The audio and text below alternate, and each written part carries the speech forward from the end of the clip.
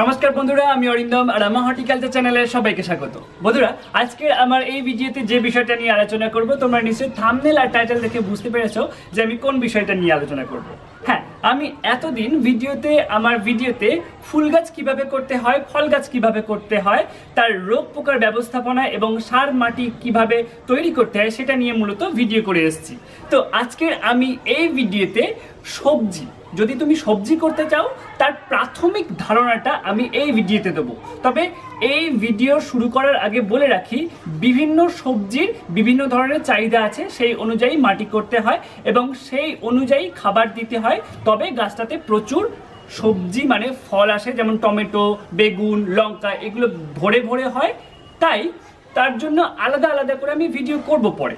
তবে আমি এই ভিডিওতে প্রাথমিক একটা ধারণা দিতে চাইছি, যে মাটি তৈরি করে সমস্ত ধরনের সবজি করবে এবং ওই সবজিতে তুমি একই ধরনের ওই সার দিয়ে তুমি কিন্তু গাছটা ভালো করে তৈরি করতে পারবে। তো কি করতে হবে আমাদের মূলত সবজির যে মাটি লাগে সেই মাটিটা হালকা ধরনের হতে হবে। তো হালকা করতে গেলে আমাদের মূলত দোআঁশ মাটি লাগে। তো দোআঁশ মাটি যদি আমাদের সবার কাছে না থাকে তাহলে আমরা কি করব? তাহলে আমাদের যেটা করতে হবে, সমপরিমাণ তোমার হাতের কাছে যে কোনো ধরনের মাটি আছে সেটা সমপরিমাণ নেবে। সমপরিমাণ ভার্মি কম্পোস্ট অথবা 1 বছরের পচানো ডিকম্পোস্ট গোবর সার, বা অথবা যেটা হতে পারে সেটা হলো পাতা পচা সার 1 বছরের পুরনো, এটা যে কোনো একটা সমপরিমাণ নেবে। এবং সমপরিমাণ নদীর বালি মাটি, নদীর সাদা বালিটা, যেটা বিল্ডিং তৈরি করার জন্য ব্যবহৃত হয় সেটা নয় কিন্তু। তাহলে 3টে হলো, এই 3টে একসঙ্গে মিশিয়ে কিন্তু তুমি 3টে টব তৈরি করে নিলে। তো এই সবজির জন্য আমি তোমাদেরকে বলতে পারি সেটা হলো 12 ইঞ্চি টবটা বাঁচবে, কারণ সবজি খুব তাড়াতাড়ি বেড়ে যায় এবং 3 মাসের মধ্যে এদের সাইকেলটা পূরণ হয়ে যায়। তো এর মধ্যে এই যে 12 ইঞ্চি টবের মধ্যে যে মাটি থাকে সেই মাটিটা অনেকটা বেশি 8 ইঞ্চি 10 ইঞ্চির থেকে, তাই আমি বলবো এই সীমিত মাটির মধ্যেও এরা গাছটা খুব তাড়াতাড়ি বেড়ে উঠবে।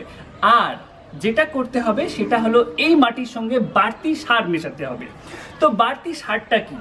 ফার্টিলাইজারের দোকানে গিয়ে বলবে স্টেরামিল।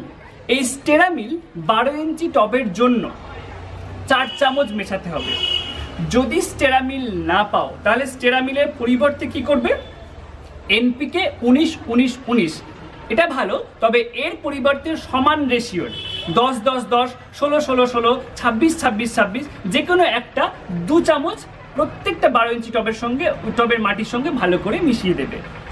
যদি এটাও না পাও তাহলে কি করবে? আমরা তৈরি করে নেব। আমরা যেটা করব সেটা হলো সরিষার গুঁড়ো খোল। এই সরিষার গুঁড়ো খোল আমরা টেবিল চামচ 2 চামচ নেব, 1 চামচ হাড় গুঁড়ে নেব এবং 1 চামচ এমওপি মিউরেট অফ পটাশ, যেটা পটাশ। যদি এর পরিবর্তে এসওপি দিতে চাও তাহলে দিতে পারো, কোনো অসুবিধা নেই। তবে মিউরেট অফ পটাশ কিন্তু সবজির উপর এত বেশি প্রভাব ফেলে না, তাই মিউরেট অফ পটাশ তুমি দিতে পারো। তো এভাবে মাটি তৈরি করবে এবং এভাবে 3টে সারের মধ্যে যে কোনো একটা মাটির সঙ্গে মিশিয়ে দেবে, দিয়ে তুমি কিন্তু সবজিটা লাগাতে পারো। তবে একটা কথা বলে দিই, আমাদের বাজারে যে ধরনের ছোট ছোট চারা পাওয়া যায় সেই ছোট ছোট চারা কিন্তু তোমরা ওই মাটিতে বসাবে। তোমরা এই মাটিতে কিন্তু বীজটা বপন করবে না। বীজটা বপন করলে কিন্তু বীজটা এটা বেশি অঙ্কুরোদ্গম হবে না, তাহলে কিন্তু এটা পুড়ে যাবে। আমি বলছি চারার জন্য, চারাটা কিনে আনো, কিনে এনে লাগিয়ে দাও, বা আগে অন্য কোথাও তুমি বীজ থেকে চারা তৈরি করো, তাহলে ওই চারাটা তুমি এখানে লাগাতে পারো। আর একটা কথা বলে দিই, সবজির জন্য বীজ কিন্তু তুমি কিনে এনে লাগাতেই পারো। আমি আগে বলেছিলাম যে মৌসুমি ফুলের জন্য বীজ কেনা উচিত কি উচিত নয়, আমি সবসময় বলেছিলাম যে কেনাটা উচিত নয়। তবে সবজির জন্য তুমি বীজ কিনে এনে আলাদা করে বীজ থেকে চারা তৈরি করে সেখান থেকে তুমি কিন্তু এটাতে লাগাতে পারো।